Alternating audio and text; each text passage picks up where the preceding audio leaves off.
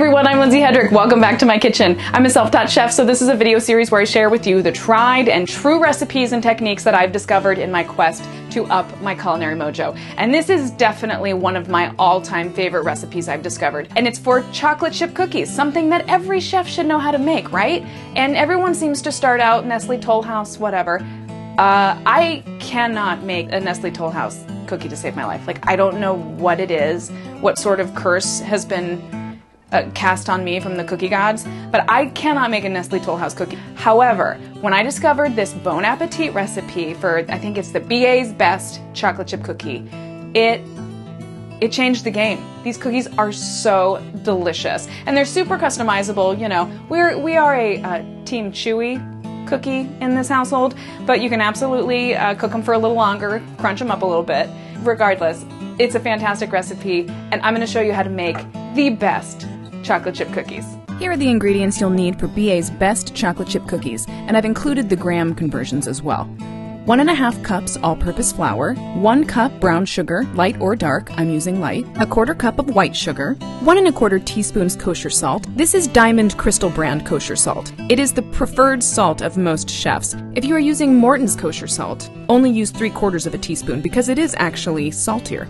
3/4 teaspoon of baking soda, 1½ sticks unsalted butter divided, 1 large egg plus 2 large egg yolks, 2 teaspoons pure vanilla extract, about 1 cup of your preferred chocolate chips or chocolate chunks. I'm using semisweet chocolate today because that's what I had, and something to portion your cookies out. I like this 1½ ounce scoop, which equates to about 3 tablespoons. If you bought your scoops in a set, it's probably the middle one. So the first step in these incredible cookies is we're going to brown 1 entire stick over medium-low until it reaches a beautiful golden brown color, swirling and stirring often. While your butter is browning, mix your dry ingredients, your flour, your salt, and your baking soda. Also dice that leftover butter into small pieces. Once your butter is browned, pour into a heat-proof bowl and let stand for 1 minute. Making these cookies for the first few times, I was really confused as to what the whole point of adding this cold butter into the browned butter was, but I found an explanation as to why. When you brown butter, you actually cook out the water. So as we add cold butter, we're adding water back to the brown butter. And that water being present is going to activate the gluten in the flour, which is going to in turn give us a chewier cookie, not a crispier one. Who knew? Once all our butter is melted, we're going to add our sugars and whisk till combined.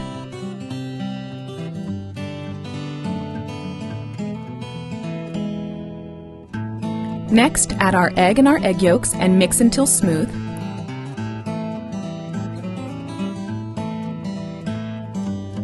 Mix in the vanilla. And channel your best David and Moira Rose and fold in the dry ingredients. My folding technique is to go around the bowl and then through the center a few times. And just repeat till everything is just incorporated.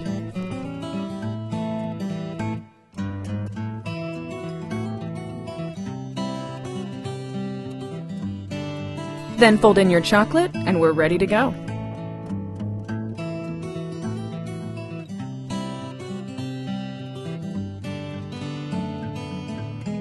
These cookies do spread quite a lot, so do not overcrowd your pan. I got a little overexcited filling these scoops, so I only got 12 cookies out of this batch, but obviously it just depends on how you portion your cookies, how big they'll be. We're baking these cookies at 375 for 8 to 10 minutes. My ideal time is about 9 minutes, and I rotate the trays halfway through baking. You want them golden and crinkly around the edge and still looking a little soft in the center. Once out of the oven, I highly recommend sprinkling with some crunchy salt. Let them cool on the baking sheet and then prepare to see the light. This is a beautiful cookie. Come on. It is crispy on the outside, chewy on the inside. Oh, chewy. Salty, sweet, nutty. I cannot recommend this recipe enough. Thank you to the people at Bon Appetit for creating such an amazing cookie recipe, because I am the star of wherever I bring these to, and I really, really hope that you'll give this a try. I'm Lindsay Hedrick. If you enjoyed this video, please like and subscribe, and I will be back very soon with some more really yummy videos.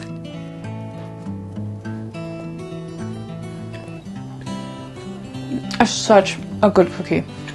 Trust me.